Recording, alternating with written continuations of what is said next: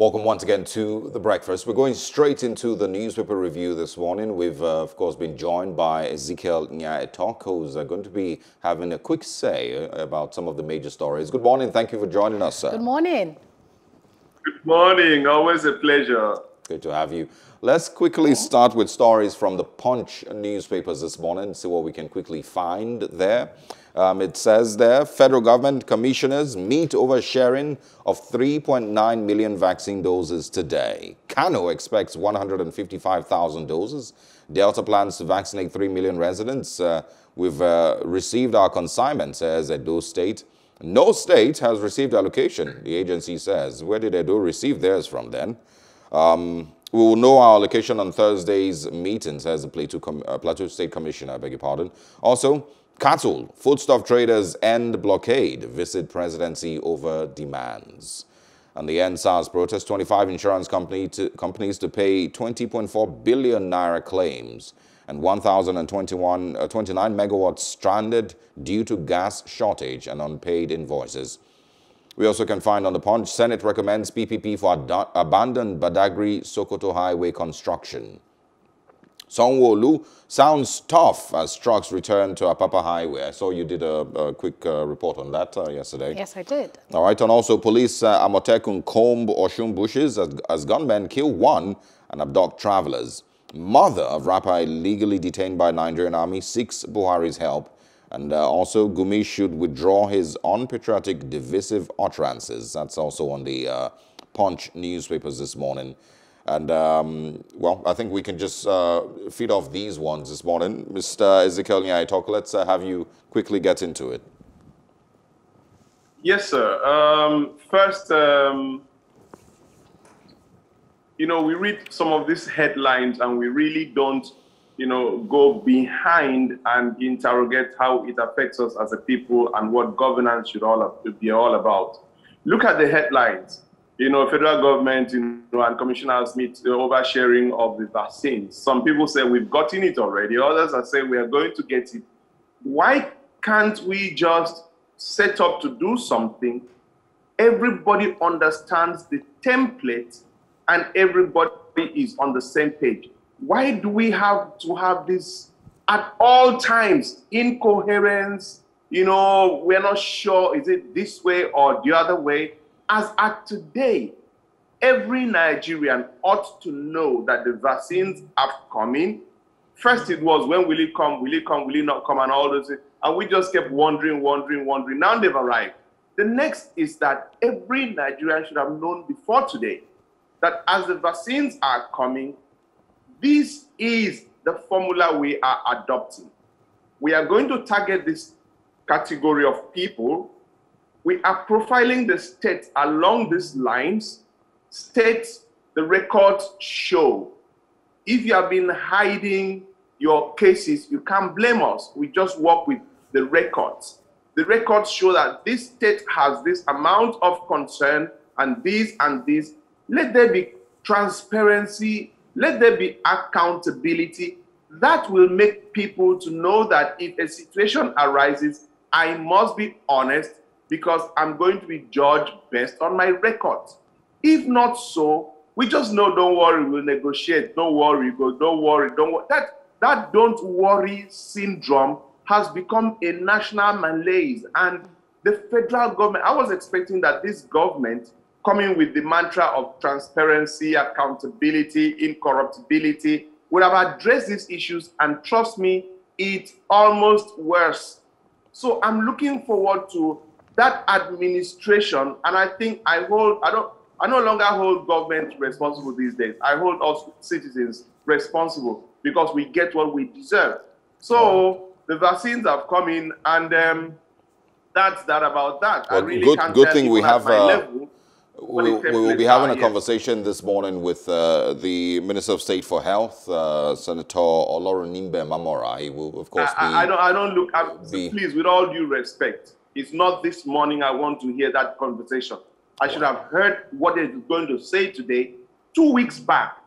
Well, right the now, PTF already, my mind should be... the PTF already had put out, details on how they were going to be distributing it to frontline workers and government, certain government officials first. But, I'm saying Then that I ask you a later question. today, we would, have a conversation with him. You might see it as late, but, better late than never. So, of course, our viewers can understand better what their plans are. I want us to then speak on the blockade. The North, Yes. the story says, cattle and foodstuffs traders end blockade, visit presidency over demands.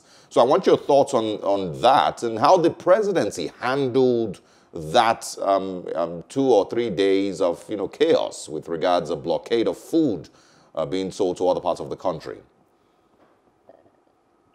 This North-South talk we talk about all the time, I've tried to wrap my head around it, and it gives me a lot of problems to really understand the North-South divide in Nigeria. In real terms, outside of being a good political bargaining tool, I am from here, Akwa Ibom State.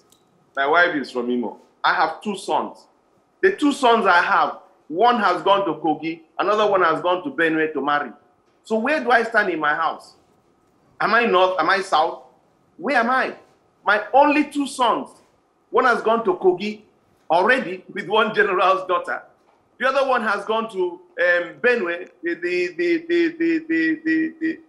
So where am I? Where's my family?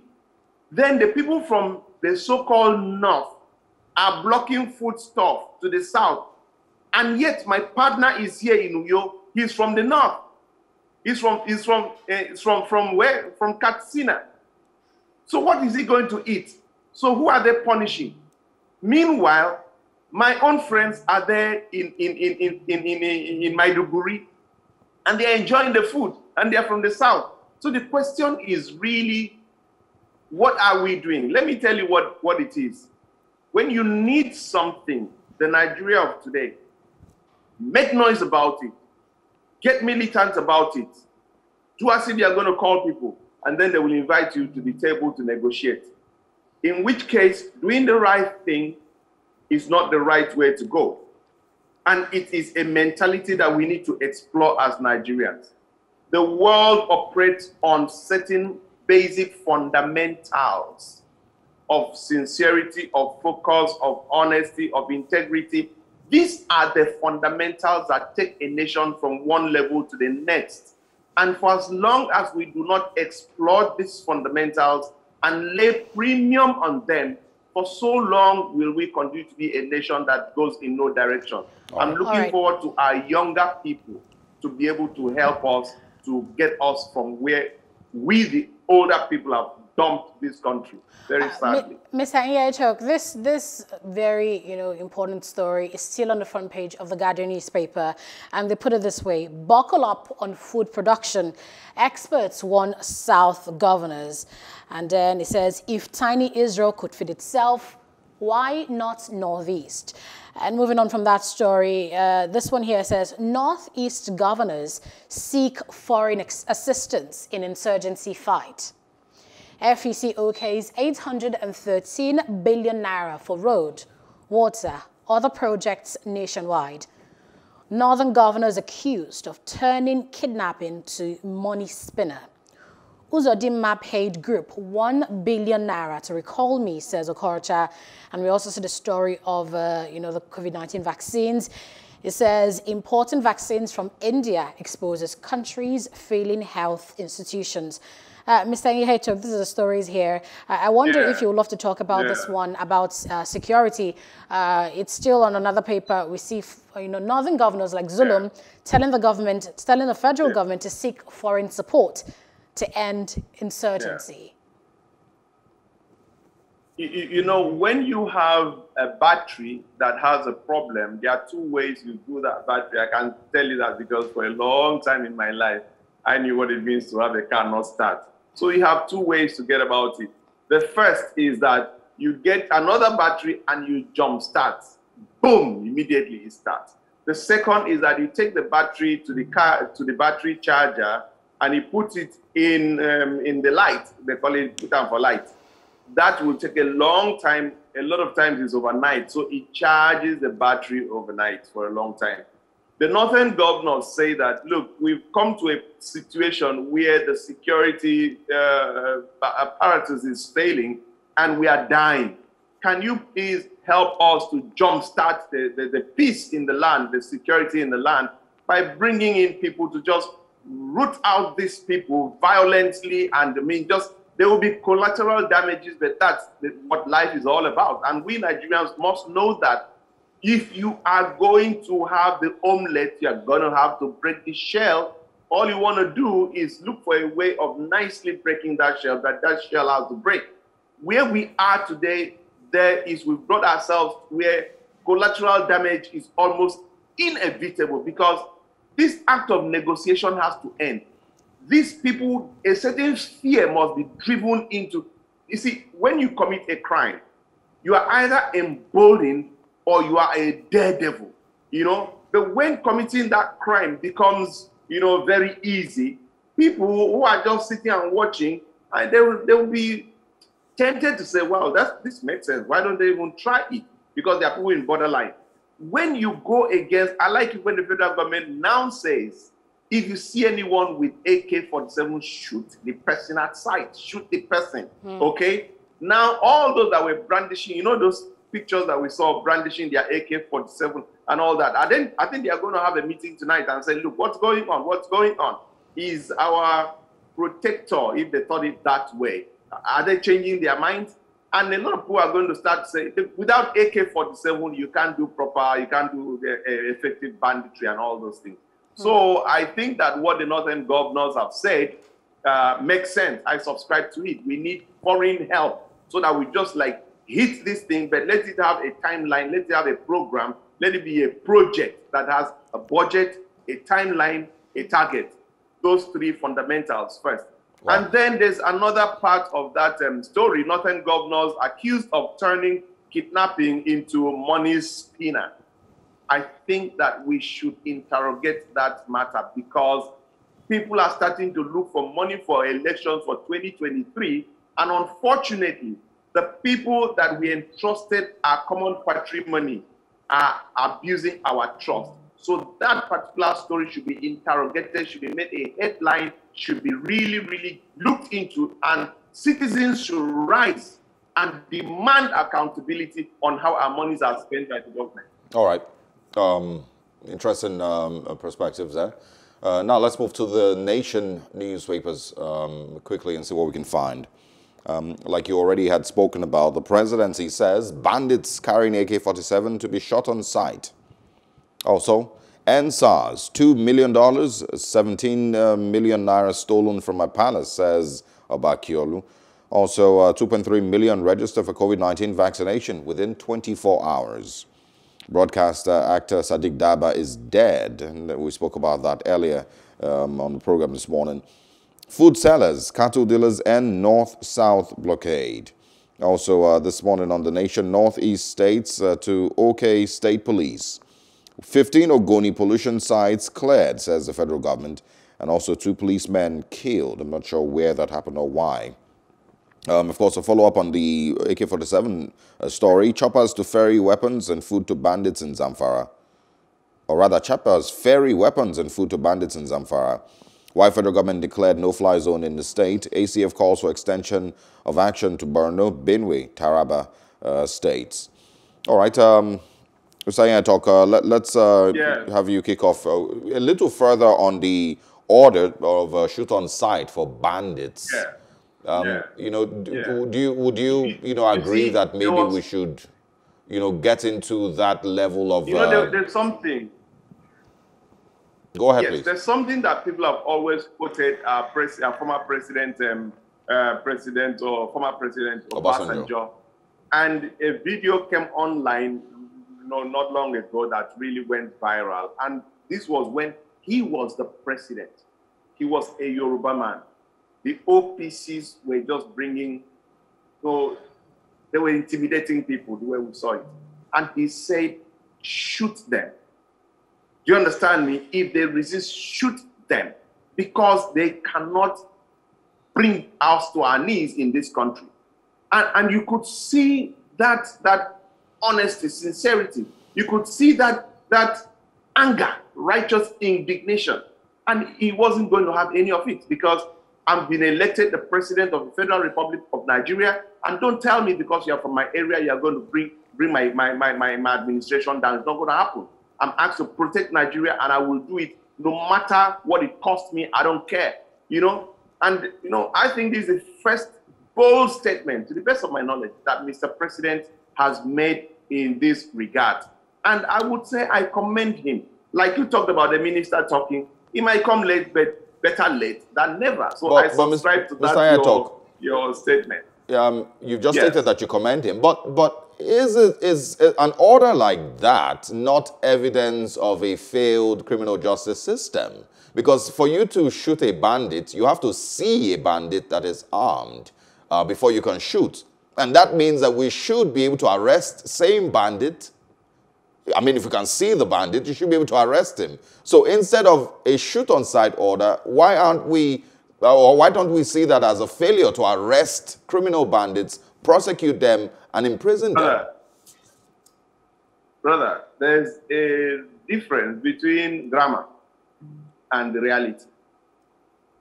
You see a man with AK-47 and you want to arrest that person, he will arrest your life before you arrest him.